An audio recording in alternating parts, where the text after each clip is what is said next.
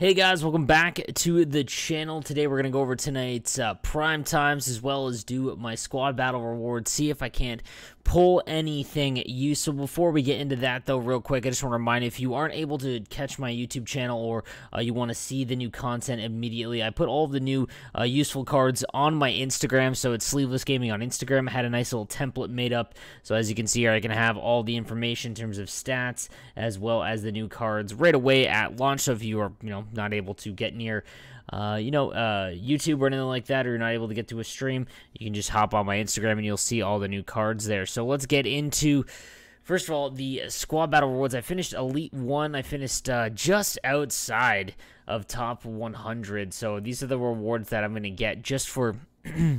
just outside top 100. I literally missed it by about 300.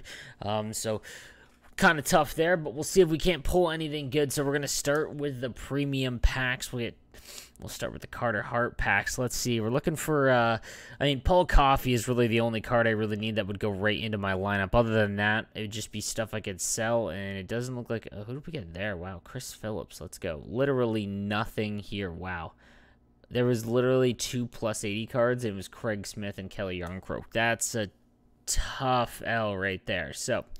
one pack down. Let's go with the next one. Again, I'm okay with getting any of the gold cards because at least I can turn those, obviously into collectibles. Craig Anderson, Jake DeBrusque. Okay, we got a few plus 80s, but yeah, nothing. These ones are probably going to be all 70s. Yeah, okay. So nothing there.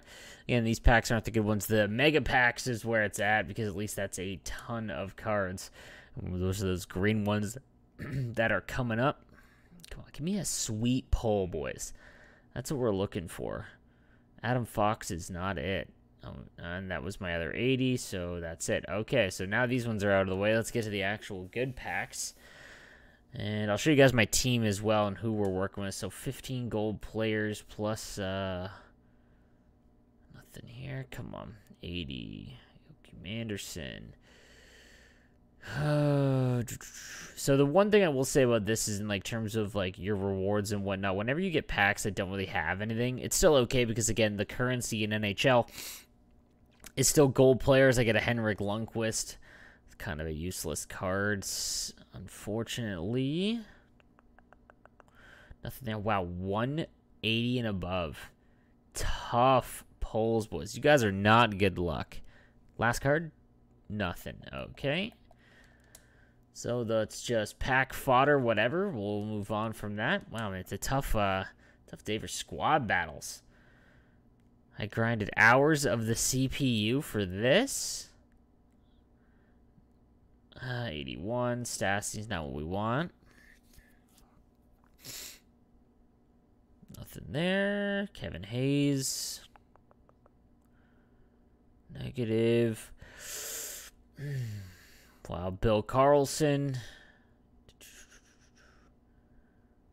Surprised we haven't pulled William Champagne yet. Waiting for that silver card that literally everyone gets. Man, these are terrible today. Okay, we're down to our last pack. All we've gotten is basically just quick sell cards. Let's get a Crosby or a McDavid something. Nice jersey. Pulled the Kachinas. Nice.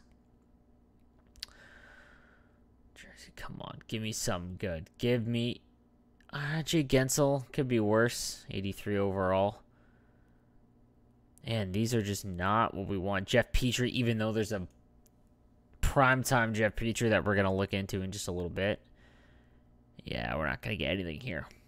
A couple hundred... Wow, a lot of coins. All right, I'd love to see that. And... oh my goodness. Well, at least we got... something decent, but I've pulled so many 86 carry prices, so that one's, that's okay. The purple, though, had me. Alright, so, yeah, that's okay. We've pulled a bunch of carry prices, but that's alright. This one's tradable, so we will sell him. Pulled a bunch of coins as well. I'll do a quick team update and just show you guys what I'm thinking and where I'm going with the team before we get into the prime times.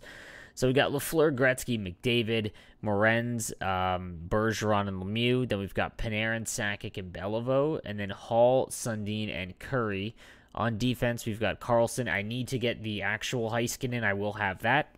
And then Niedermeyer and Chelios, followed by Blake and Hedman.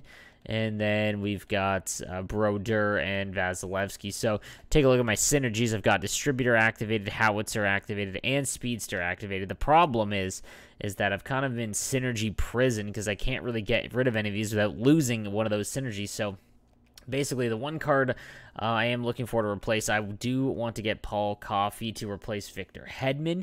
However, I'm going to lose Howitzer with that. So what I was thinking was getting rid of Sundin and adding in Bobby Clark, who I had earlier, that I do like the 86 overall. He does have Howitzer, so that would be the trade-off there. This Taylor Hall has been okay, but I still think I'm going to sell him because he's 100K.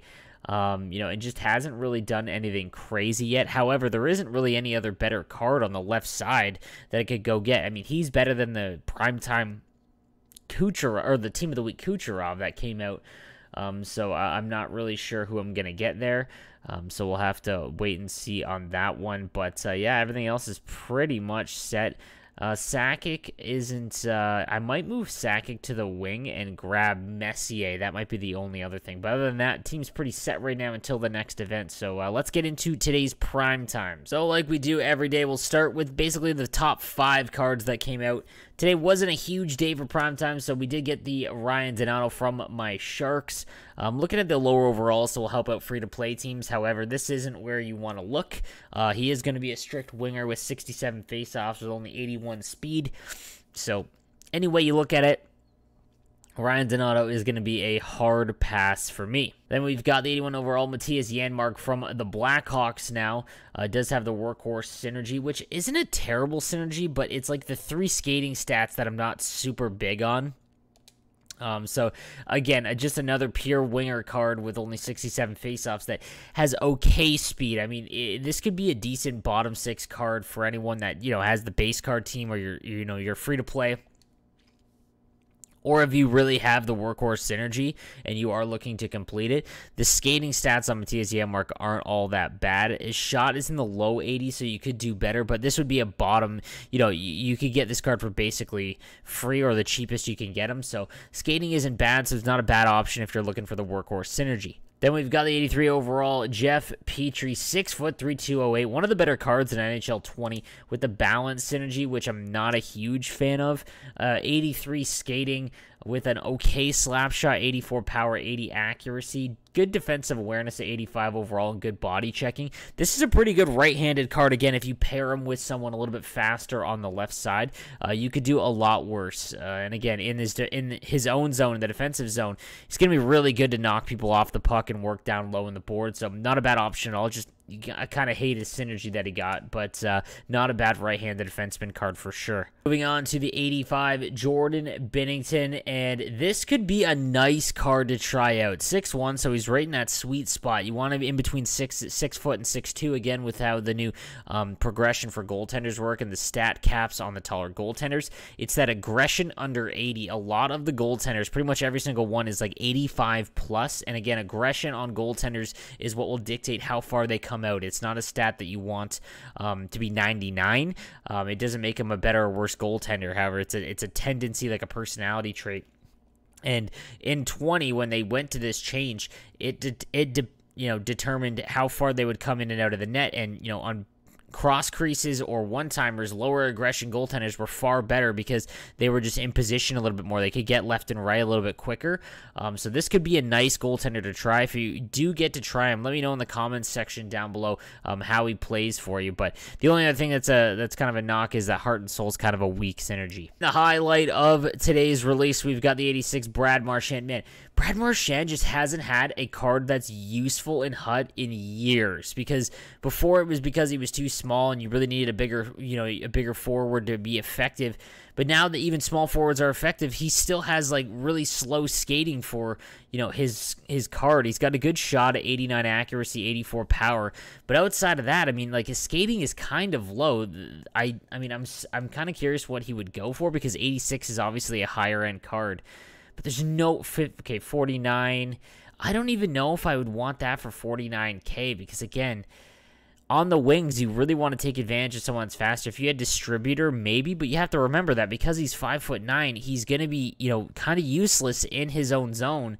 And he's obviously just a winger with that 70 faceoff rating. Like, I would much rather have the 86 Taylor Hall, and it's not even close. So this one would be a pass for me. So, guys, that is it for the releases today. I'm just going to take a look and see what price is going for. I bet it's under 20K. Well under 20K. Oh, he went up in price. I sold my last one for like 18,000. So, Carey Price, in my opinion, is still the best goaltender, regardless of synergy. That's the problem, is that he obviously doesn't have distributors, so it does look like low 20s is what I'm aiming for.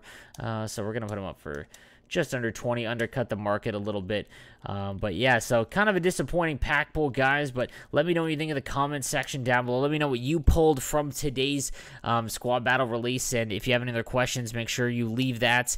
In terms of lineup decisions, go and check out my Who Should You Choose video, the daily morning videos that I do to help you guys with your lineup decisions, and I will see you guys tomorrow.